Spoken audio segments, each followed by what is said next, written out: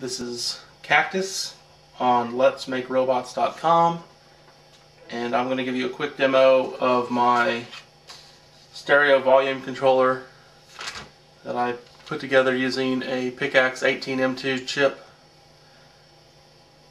It's pretty simple actually. The basic circuit starts with the 386 audio amplifier chip.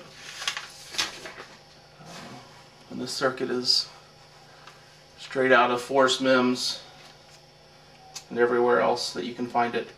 We have two of them because this is a stereo controller. So one 386 for the left channel, one 386 chip for the right channel.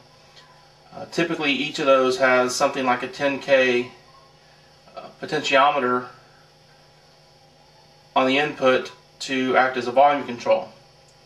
What I'm going to do is take these 10K pots, and you can get a device from Microchip.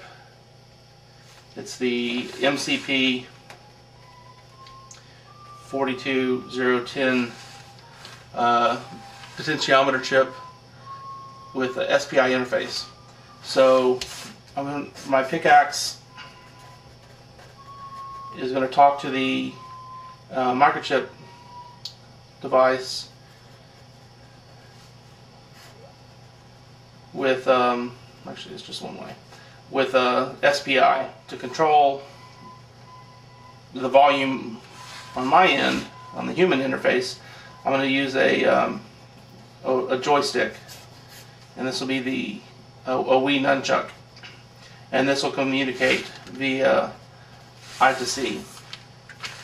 So that's pretty simply the circuit.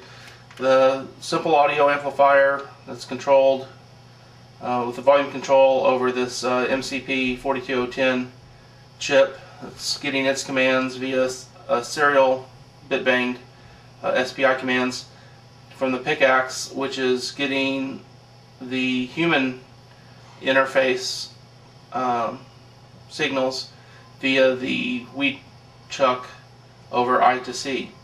One other thing I'm going to do is I'm going to have a frequency generator on the Picaxe and use pulse width modulation, the PWM out commands out of the Picaxe in through just a passive filter, just a capacitor and a couple of resistors, to feed in to the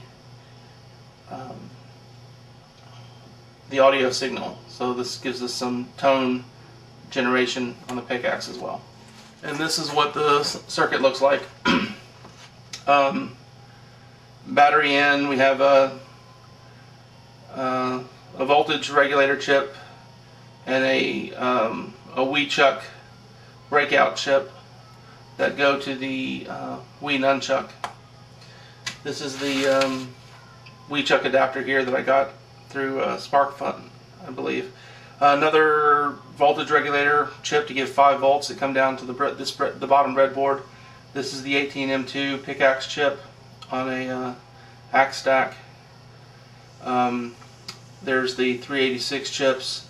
This is the MCP 42010 dual potentiometer. Over here is just a low pass filter-ish thing. This part is probably messy and making people cringe when they look at it. Up here, this is another power amp. It's an audio amplifier. It's a 10-watt stereo power amplifier from Kits R Us. It's kit number 88. Mostly because I wanted a little extra boost for another use of this. So my input, as I said, was the Wii nunchuck, and then there's a also, in addition to the tone generation off the Picaxe, I have a stereo input to plug into some audio device, and then coming out on this end is connection to go to your speakers or wherever else that signal happens to be going. And the volume is controlled when you have the Z button pressed. So tilt it back, the accelerometer It's full on, full mute. Although there's some bleed over in the ground, I guess, because I can still hear it. And then if you hold, you can also use the joystick to pan left and right. I know that doesn't come across on the video, but you can do that. The C button just resets to the middle potentiometer setting equal on both sides. If you're not holding any buttons, the joystick toggle left turns the tone generator off, toggle right turns the tone generator on, and the joystick up and down just ramps the frequency, and depending on how far you push the joystick, it'll go and that will change the frequency increment.